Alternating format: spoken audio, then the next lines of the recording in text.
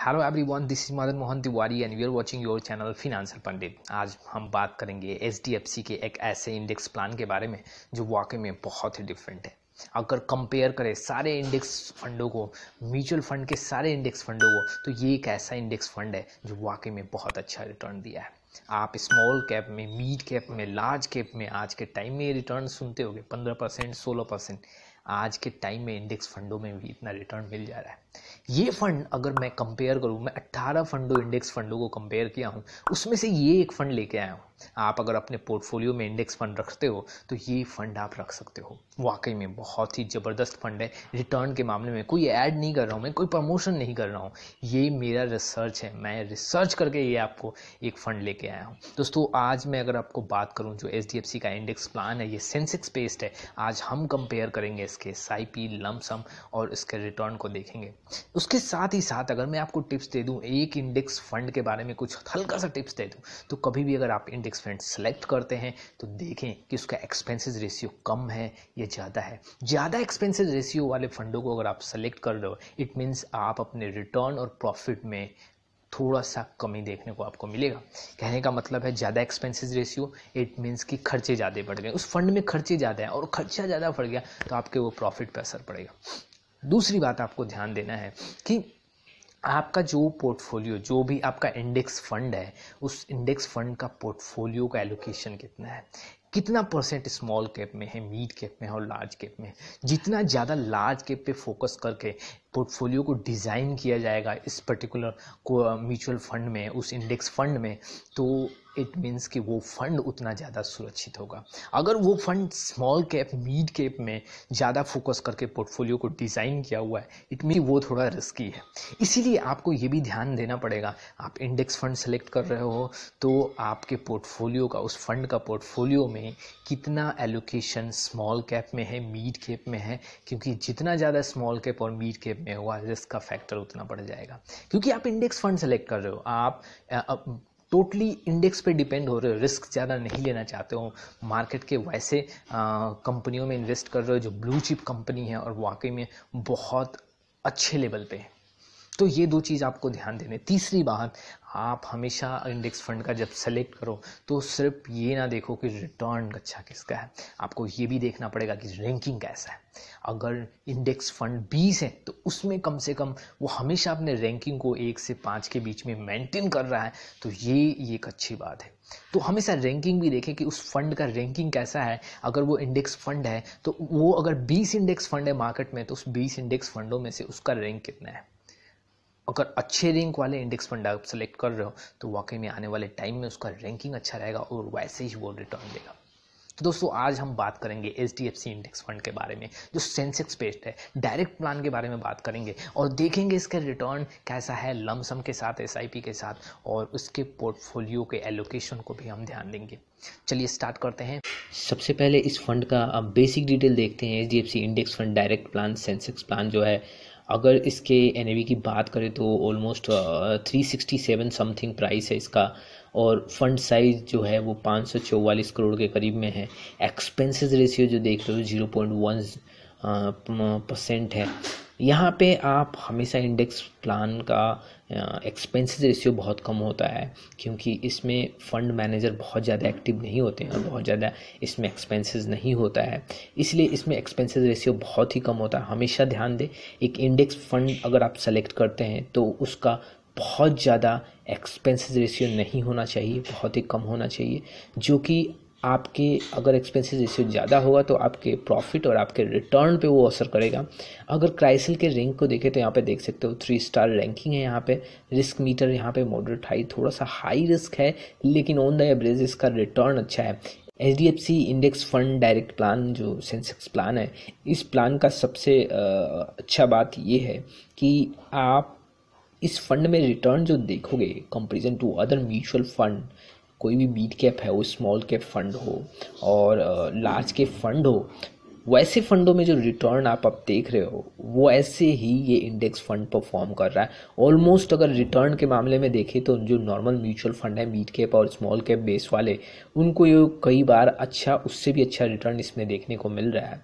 तो आज हम इससे सबसे पहले इस पे एक इन्वेस्टमेंट का return as a lump sum जो है उस पर एक एग्जांपल लेके देखेंगे कि हाँ 10,000 के इन्वेस्टमेंट में कितना रिटर्न इस फंड ने दिया है। तो चलिए देखते हैं आगे। चलिए इस फंड का रिटर्न देखते हैं। अगर आप 10,000 रुपये इन्वेस्ट करते, एक एग्जांपल बताता हूँ, अगर 10,000 रुपये इन्वेस्ट करते तो कितना रिटर्न मिलता 1 वीक, 1 मंथ, 3 मंथ, 6 मंथ, 1 साल, 2 साल और 3 साल और 5 साल के डाटा को कंपेरिजन करेंगे कि इस 10,000 के इन्वेस्टमेंट में इस फंड ने कितना अच्छा परफॉर्मेंस दिया है। अगर इस फंड की बात करें 1 वीक पहले अगर आप इसमें 10,000 रुपये इन्वेस्ट किए होते तो आपके फ़ंड में थोड़ा सा नेगेटिव रिटर्न देखने को मिलता है। यहाँ पे 9957 रुपीज़ का आपका फ़ंड हो जाता है, ऑलमोस्ट यहाँ पे 0.42% का गिरावट देखने को मिला है। एब्सोल्यूट रिटर्न की बात करें, अगर 1 मंथ के डाटा को उठा के देखें आप 10,000 रुपये एक महीने पहले इन्वेस्ट किए होते तो आज आपके फ़ंड का वैल्यू 10,134 रुपये होता, जो कि एब्सोल्यूट रिटर्न 1.34% का है। कैटेगरी एवरेज में भी कुछ ज़्यादा रिटर्न नहीं है। तो यहाँ पे देख सकते हो ये फ़ंड बीट कर रहा है कैटेगरी एवरेज को। 3 मंथ के डाटा को उठाते देखें, अगर 3 मंथ पहले आप 10,000 रुपये इसमें इन्वेस्ट किए होते तो आज आपके फ़ंड का वैल्यू 11,128 रुपये होता, ऑलमोस्ट 11% के ऊपर, जो कि आप देख सकते हो जो फंड कैटेगरी एवरेज का है वो उसको बीट करते हुए वो ये फंड अच्छा परफॉर्म कर रहा है। 6 मंथ के डाटा को उठा के देखें, 6 महीने पहले अगर इस फंड में अगर आप 10,000 रुपये इन्वेस्ट किए थे तो आपका 10,258 ऑलमोस्ट 2.58% का यहाँ पे एब्सोल्यूट रिटर्न है। यहाँ पे थोड़ा गिरावट देखने को मिला है। वहीं पे अगर 1 साल का डाटा उठा के देखें, 1 साल पहले अगर इस फंड में 10,000 रुपये डाले होते एज ए लम्प सम तो आपके फंड का वैल्यू 11,402 रुपये हो जाता। 14% का यहाँ पे एब्सोल्यूट रिटर्न और एनुअलाइज रिटर्न भी आपको समथिंग 14% का यहाँ देखने को मिल रहा है, जो कि कैटेगरी एवरेज से काफ़ी अच्छा है। अगर 2 साल के डाटा को उठा के देखें, 2 साल पहले अगर आप इसमें 10,000 रुपये इन्वेस्ट किए होते तो आज आपके फ़ंड का वैल्यू 12,644 रुपये हो गया होता और एब्सोल्यूट रिटर्न 26% का और एनुअलाइज रिटर्न 12% के ऊपर देखने को मिला है। कैटेगरी एवरेज को फिर से बीट किया है और 8% का रिटर्न कैटेगरी एवरेज में सिर्फ देखने को मिला है। 3 साल के डाटा को उठा के देखेंगे और 3 साल पहले इस फंड में डाले होते 10,000 एज ए लम्प सम तो 15 से 16 हज़ार के बीच में आपको ये फंड, मतलब ऑलमोस्ट 16 हज़ार का ये फंड हो जाता, जो कि 59.91% का एब्सोल्यूट रिटर्न और वहीं पे 16 से 17%, ऑलमोस्ट 17% का यहाँ पे एनुअलाइज रिटर्न है, जो कि कैटेगरी एवरेज सिर्फ 14% के ऊपर देखने को मिला है। 5 साल के डाटा को अगर उठा के देखें, 4 दिसंबर 2014 को अगर आप इसमें लम्प सम किए होते 10,000 रुपये से तो फंड का वैल्यू 15,114 रुपये हो जाता है। 51% का यहाँ पे एब्सोल्यूट रिटर्न और 8.61% का एनुअलाइज रिटर्न, जो कि कैटेगरी एवरेज को काफ़ी बीट किया है 7.86%। यहाँ एनुअलाइज और कैटेगरी एवरेज में कुछ ज़्यादा डिफरेंस देखने को नहीं मिल रहा है।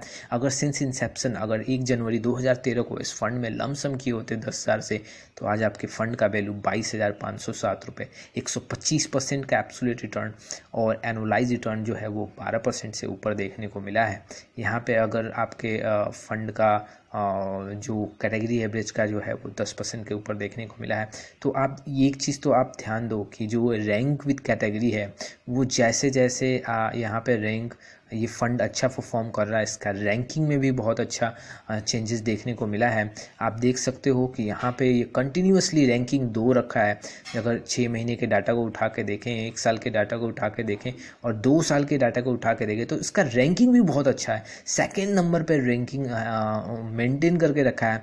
यहाँ 1 है, 3rd है और 4th है और आने वाले टाइम में मैं ये कह सकता हूँ कि इस फंड में रैंकिंग में बहुत ज़्यादा सुधार होगा। हो सकता है नंबर 1 पे भी आप देख सकते हो, जब ये 3 मंथ के कैटेगरी में भी एक नंबर 1 पे रहा, 24 फंडों से के कैटेगरी में 24 फंडे को पीछे छोड़ के ये 1 नंबर पे रहा।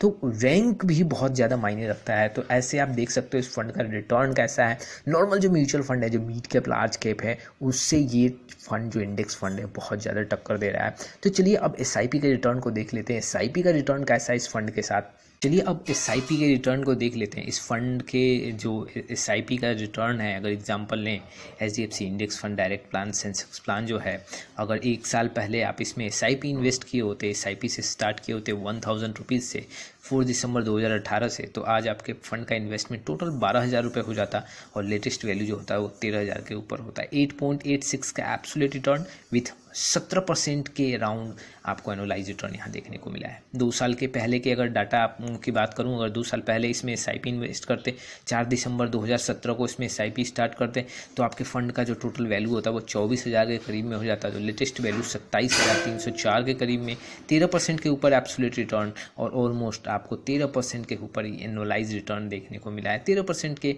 आसपास जो देख सकते हो आप। 3 साल के डाटा को देखें तो 3 साल पहले 2 दिसंबर 2016 को इस फंड में अगर 1000 का SIP आप स्टार्ट करते तो आज तक आप 36,000 का इन्वेस्टमेंट कर देते और जो आपका रिटर्न के साथ फंड का वैल्यू होता वो 44,000 के करीब में होता। 22% के ऊपर एब्सोल्यूट रिटर्न और 13% के ऊपर एनुअलाइज रिटर्न यहाँ देखने को मिला है।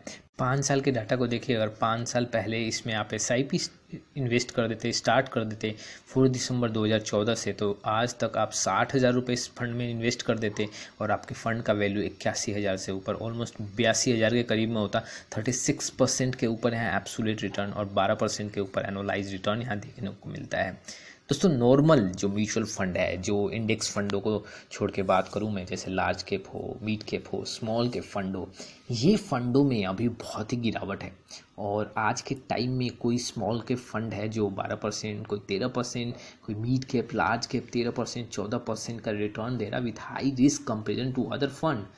लेकिन ये एक इंडेक्स फंड ये है कि आपको ज़्यादा रिस्क नहीं है, ज़्यादा एक्सपेंसेस रेशियो नहीं है और रिटर्न के मामले में ये टक्कर दे रहा है मिड कैप और लार्ज कैप फंडों को। तो आप देख सकते हो कितना अच्छा रिटर्न है ये इंडेक्स फंड का। अब इसका कंपैरिजन कर लेते हैं पोर्टफोलियो का। देखो दोस्तों, जो टर्नओवर रेशियो देख रहे हो सिर्फ 12 से 13% का बीच है, यहाँ पे 12 से 13% के बीच में है टर्नओवर रेशियो। जो भी जितना ज़्यादा रिस्क होता है और जितना ज़्यादा आप mid cap, small cap fund होते हैं और लार्ज कैप फंड होते हैं, उसमें एक्सपेंसेस रेशियो भी बहुत ज़्यादा होता है। तो वैसे फंडों में जो टर्नओवर रेशियो वो काफ़ी ज़्यादा होता है, क्योंकि फंड मैनेजर को बहुत ही एक्टिव डिसीजन लेना होता है और बहुत ही फंडों को ट्रेड, बाय और सेल करना पड़ता है, बहुत स्टॉक को बाय और सेल करना पड़ता है। तो यहाँ पे देख सकते हो, अगर पोर्टफोलियो टर्नओवर रेशियो कम है, इट मीन्स कि ज़्यादा फंड मैनेजर स्टॉक को बाय सेल करने में ज़्यादा एक्टिव नहीं है। आप देख सकते हो 12 से 13% का।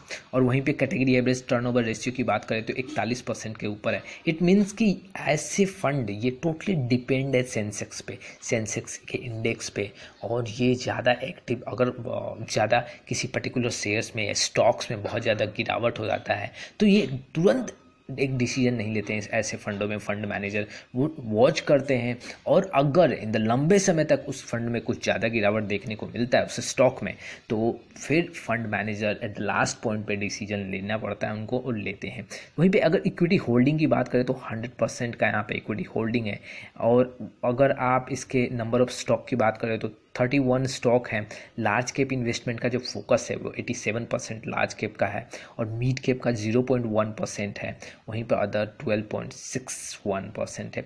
देख सकते हो mid cap investment small cap investment को एकदम नेगलेक्ट किया गया है ड्यू टू रिस्क। और ये इंडेक्स फंड जो कि मैं ऐसे 15 से 20 इंडेक्स फंडों का रिसर्च किया हूँ और उसके बाद में लेके आया हूँ, वाकई में काफ़ी अच्छा फंड है अगर इंडेक्स फंड की बात करें तो।